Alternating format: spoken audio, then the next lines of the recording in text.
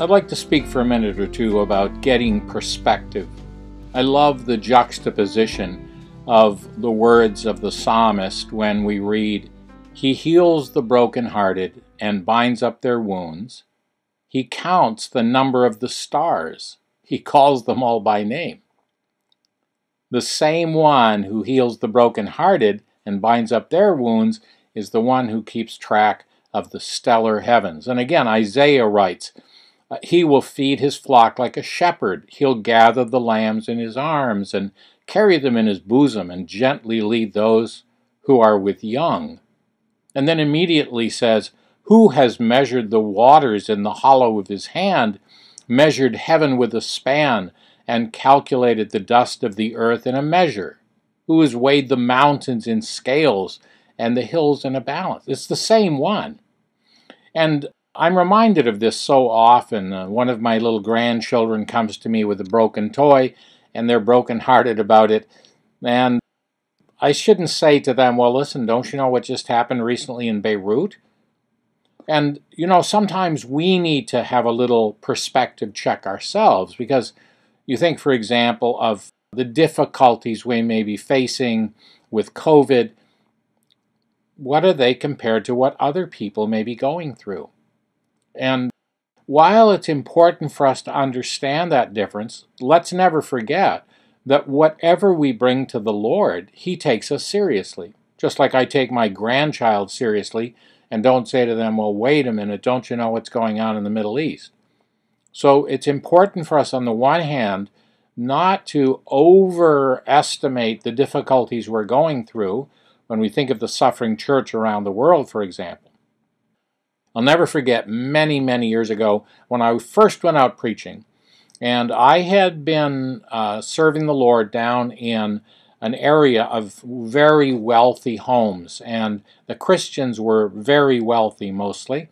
I was being taken out to the best restaurants, driving in lovely cars, going to their homes with beautiful rose gardens and lovely antique furniture and paintings. And, we lived in a little one-bedroom cottage at the time, and I confess I kind of liked it. And I maybe began to feel a little sorry for myself. Well, then the very next week, I ended up going to an inner city assembly, a fellowship of believers who had come to this country. They were impoverished. Many of them had 3 part-time jobs trying to keep things together. I was staying in one of the few homes that was in the process of being purchased in a very difficult area. The brother told me there had been a murder on their street every week since they had moved in. They had 4 locks, 4 draw bolts on the 4 corners of the front door, and he said if we didn't do that, they'd take the door away. And we had rice and beans every meal.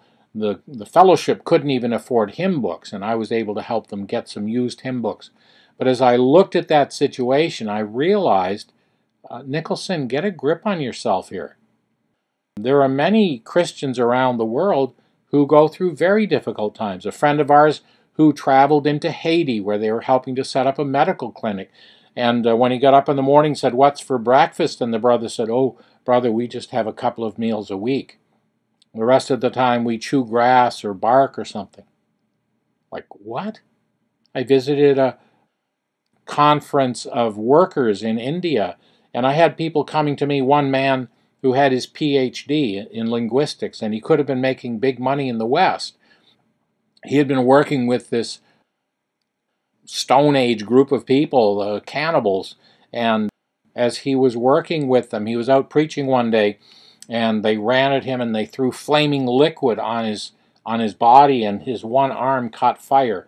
And he showed me his hand. It was all clawed. He said, "I used to use this hand to work my computer in translating the Bible, and I can't do it anymore." But then he said with a smile, "When this happened to me, my son was away from the Lord, and this brought him back to the Lord."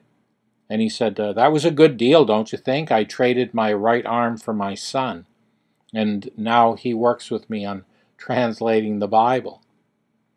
As I interacted with these brothers, many of them who had lost their wives or had been beaten or whatever the case might be, it just brings back to us the fact that in many cases we are so blessed. We have so much to be thankful for. One last little clip. Many years ago, I was working with a Christian rest home. There was an old man there that I took to the hospital, to the emergency room. He lay there all night. It took almost, hours until they finally paid some attention to him, and afterwards told me that he had all sorts of things wrong with him, and he should have been in agony, screaming out in pain.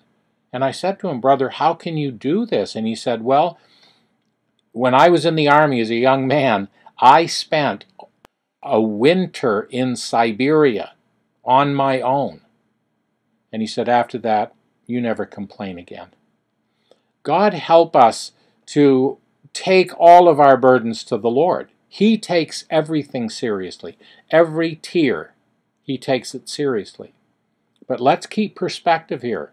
And let's remember that we have much to be thankful for, especially those of us who live in the West, and to use the resources we have, not to live lavish lives, but to invest it in eternity while we have the opportunity.